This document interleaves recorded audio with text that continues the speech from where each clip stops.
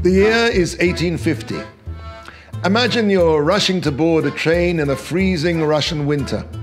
Just as you climb onto the train, as it's slowly moving off, one of your gloves falls off your hand and onto the tracks under the train.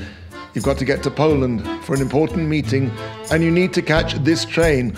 But to travel hundreds of miles in an unheated train in the middle of a winter like this with just one glove is no joke. What do you do? Miss the train and get the glove, or miss the glove and get the train? Well, I'll tell you what Rabbi Yisrael Salanter did. He took off his other glove and threw it under the train, so that the person who found the gloves would at least have something useful. From where does a sensitivity like that come? At first glance, Judaism seems like an ocean of do's and don'ts. Don't do this, do this now, but don't do it tomorrow.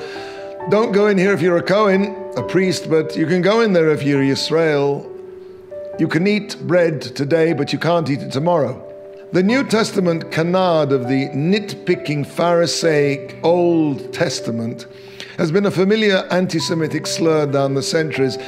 But why does Judaism have to be so nitpicking? The sensitivity of a Rabbi Yisrael Salanter comes from all that nitpicking. Torah is the wisdom of precision. Every movement, every feeling, every thought must be weighed and evaluated and checked to see whether it's perfect. The power of Torah lies precisely in its laser-like attention to differences of a hair's breadth. When a person trains himself to recognize hair's breadth differences in the physical world, the hair's breadth difference between a Sefer Torah that's kosher and one that's pasul, unfit, between an idea that's logically consistent and one that's distorted, he creates within himself a sensitivity to recognize the subtle flaws in his own character.